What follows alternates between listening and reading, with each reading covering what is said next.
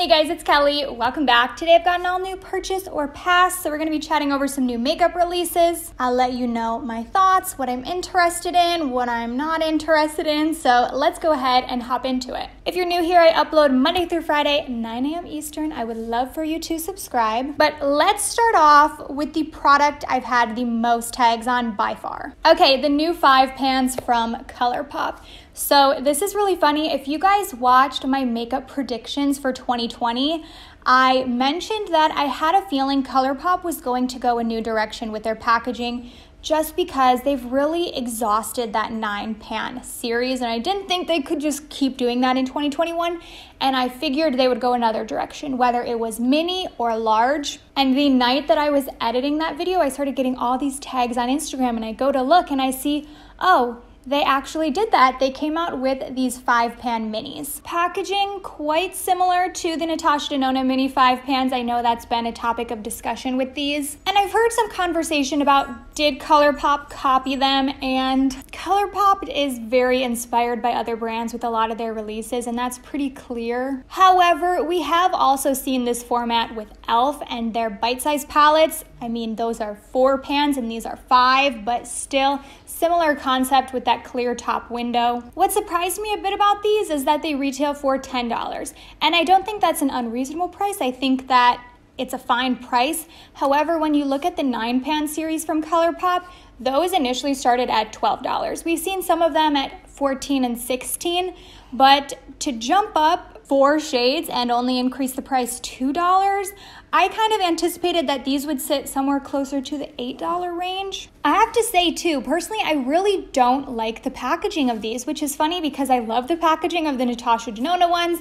I don't mind the packaging of e.l.f., but something about these looks so cheap to me. And I think it's just those doodles on the front. Also, color story-wise, I don't think any of these 5 are anything extraordinary. So I'm gonna be skipping these for now, but I am curious to see if they continue with this series in the year.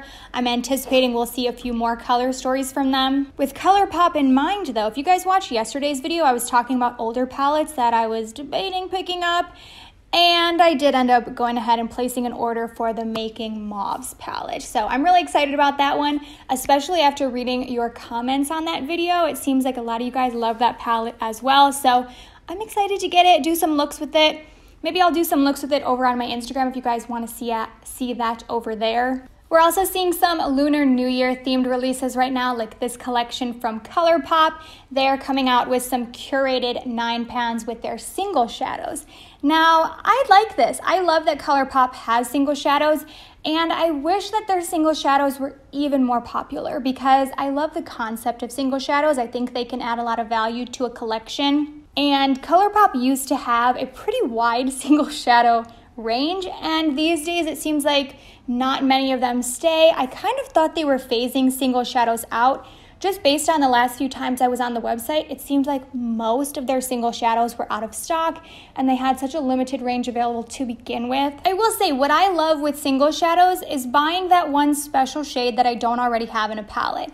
And this collection, a lot of these shades, I feel like I do have in palettes, and many of us do as well. So I don't see the pull in that sense, but as always, they nailed the packaging. This looks stunning. Okay, next, this one I saw on my friend Jen Phelps' Instagram page. If you guys aren't already following her, she shares a lot of upcoming launches. She also has amazing swatches, amazing comparisons. So I'm just gonna give her a little shout out here because I would not have known about this if I didn't see it on her page. But Beauty Bakerie is coming out with a mini line. So this is the bite-sized collection and it's coming to Target, and I'm so incredibly excited about it.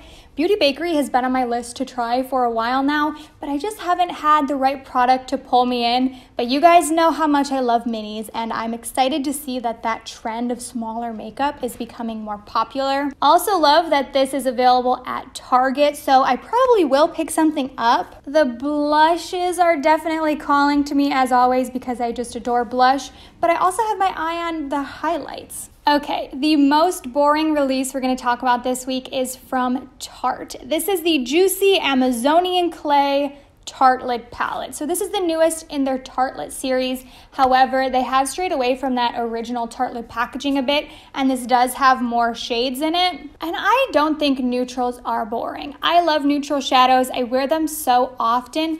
But the reason I'm really underwhelmed with this is just because it's like Tarte just recycles the same color stories, the same shades over and over again. This is basically a full size of the mini that they did in their 3 mini palette holiday series. So I just feel like there's not a lot of innovation here to get me excited. I do recognize that these are a lot of the tones that many people wear on a daily basis, so I could see it being a good staple palette, and I feel like that's kind of Tarte's audience. Tarte isn't trying to be ColourPop with all these different unique products to add to your collection. Tarte is kind of more so aimed at someone who wears a simple look, a natural look, and this palette fits that, but it just doesn't feel as innovative as it could. I feel like they can fit into that brand and that theme while still coming up with unique concepts. All right, these 9 pans right here. Before I tell you the brand, what brand would you guess? Because I thought, oh, this is the new launch from the Norvina line within Anastasia Beverly Hills. Because don't these look so much like the 9 pans from Norvina? But these are actually Lime Crime, and I think these are pretty cute. The top palette with the pinks and yellows definitely gives me like pink lemonade summer vibes. I also love the blues and purples in the other palette. I don't know that it calls to be enough that I want it in my collection, but I do think it's a really pretty concept from Lime Crime, and I'm always excited about more 9 pans on the market. Okay, lots of new from Milani. They're doing this fruit-themed collection. Milani is my favorite drugstore brand. I think they're so consistent and very high quality. So they've got some tinted lip balms, moisturizing lip tints, cream blushes. This has been a trend for a little while now, and I'm really confident we're gonna keep seeing this in 2021. Cream products especially, we've been seeing a ton of cream and liquid blushes launching. Also, those like sheer lip tints or tinted lip balms, those have been a really hot product for a little while now as well. They're not for me, but I do see why so many people love them, and I think it's cool to have a more affordable option from Milani. I also think this packaging is very adorable. We've also got some new from Becca. So this launch kind of surprised me. This wasn't really what I was anticipating seeing from Becca this year. They're coming out with the Light Shifter Dewy Tint. This is a tinted moisturizer, which makes sense. That's been a big trend these days. A lot of brands are doing tinted moisturizers. But this, the more I think about it, I think this does make sense because I believe that they're in the process of discontinuing their Love Foundation, or like that skin, not a skin tint, because it had a pretty high coverage to it, but that product, and I feel like this is maybe meant to be the replacement of that one. I liked that. I didn't love it. It's sheer coverage, my favorite, and what really shocked me, it's only $30. I say only. That's still a good amount of money for a product. However, from Becca, I would have expected it to easily be $40, $42. I mean, their highlighters are $38, so to have this sheer coverage product for $30, I was pretty impressed with. They also have what they're calling, let me get this right, the Light Shifter Mineral Veil, which really gives me Hourglass ambient lighting powder vibes. So maybe if you love that product and you're not purchasing from Hourglass right now, I wonder if this could be an alternative.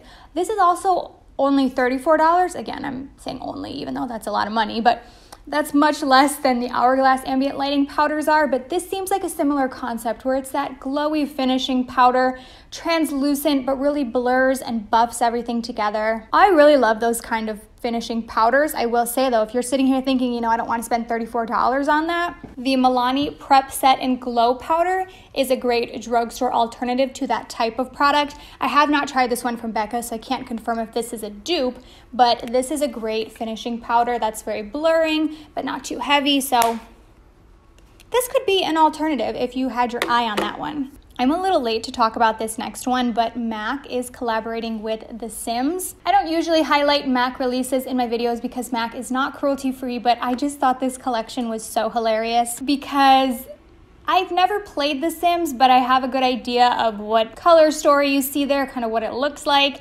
And this palette absolutely was not inspired by that game. Like they just had these shades laying around and they decided to partner with The Sims. Do you guys remember like 3 years ago when Tarte did that April Fool's joke and they said, oh, we're coming out with a blue eyeshadow palette, oh, April Fool's?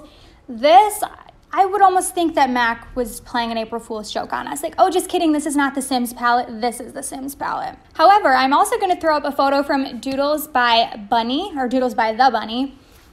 She recreated her vision for what this palette could have been, and this is what I think MAC should have gone with. You know, I get that it's a bit more colorful. I don't know that it would appeal to as many people as that other very muted palette would, but this fits the theme. A brand that I've really had my eye on for a while now, and I've been curious what they would do in 2021, Anastasia Beverly Hills. So they used to be my top favorite my top favorite high-end brand, but I feel like they fell off for a little bit there. I think they're kind of having an identity crisis these days, and they released 1 million palettes in 2019, and I know that they got a lot of feedback that consumers didn't like them releasing that many, so they slowed down a lot in 2020. And it seemed like they took a break from launching so frequently, so because of that, I was curious what they were doing in 2021, and I'm thinking it's got to be something big. Like, they've been working so hard on this. And that amount of time span in between launches is like old Anastasia, and they used to come out with such innovative launches. So I was thinking, you know, something big, something amazing is coming from Anastasia Beverly Hills. And this is their newest launch. This whole collection is themed by like ice and gloss. The packaging, let me start there. This feels like luxury packaging. This is the most beautiful exterior packaging I've ever seen from Anastasia Beverly Hills, so I love that. And while this launch wasn't what I was anticipating, my initial thought was kind of like, oh, it's kind of boring. But the more I consider the way that makeup trends have shifted in the last year, I do think this is very on trend right now. So there's more of this movement towards more natural, like no makeup, minimal looks, and I think that this collection fits into that vibe. So first of all, we've got the Brow Freeze, which they describe as a product meant to give you the feathered hair look. Hello, soap brows have been everything for the last 6 months or longer, so I love that Anastasia did that. I will say you probably don't need to go out and spend $23 on this because it's very likely to give you the same effect as the bar soap in your bathroom would, but I do think it's cool that they're kind of capitalizing on that trend. We've also got these clear lip glosses, again, very on trend, but again, personally, for a clear lip gloss, I'm not going to spend a high-end price for that when I can go buy a $3 one from Essence and I know it's going to be amazing. But I think the timing of this launch makes a lot of sense. The only product I'm a little on the fence about is the highlighter, and I'm going to have to wait until more reviews come out about this because it looks so white and icy, but they describe it as a universal shade. And I was looking at the swatches on their website. It really did not look that universal on the 2 different skin tones that they shared it swatched on. I feel like it's supposed to have more of a sheer base to it. I don't know, I'm very curious about this highlight. It seems like a pretty unique formula. And it's supposed to give like a wet, reflective shine, which I'm not really into these days. I prefer a more toned down highlight. I mean, I went a little bolder today, but this isn't always my preference these days, but I know so many people love that look. So at first I was underwhelmed by this launch, but I do think it makes a lot of sense in terms of makeup trends at the moment. Okay, the one I'm the most excited about is from my favorite skincare brand, The Ordinary. They are coming out with concealers. I have been so curious about when they're going to release more makeup products because they initially launched their 2 foundation formulas. I think it was almost 4 years ago at this point. I remember testing the high coverage serum because they had 2. They had a serum one and a high coverage one. I'm saying had as in past tense. They still do, but the high coverage one, I tested that in a video and I did not like it. I remember it made me break out. However, my makeup preferences have changed so much, I almost feel like I might like it these days. Also, my skin used to be a lot more sensitive. These days, it's not as sensitive, probably because I've gotten better with my skincare routine. I use hardly any fragrance, so I'm sure that plays a factor, which makes me think maybe I should give that foundation another try. Either that one or the serum one. These days, you know I love a sheer serum-y foundation, so I'm going to be picking up this concealer when it launches because I love The Ordinary and I'm so eager to test this out. And I might pick up a foundation with it. I probably shouldn't because I'm trying to work through some foundations. I probably shouldn't, but I'm tempted. This retails for $5.80. I love The Ordinary and I have a feeling this is going to be a really good one. It's buildable, high coverage, skin-like finish, natural matte. That's the description I want out of a concealer, so I'm so eager to pick this one up. It's launching January 19th. Let me know your thoughts on everything that we talked about today. I hope you guys enjoyed this video, and I will go ahead and see you in my next one. Bye.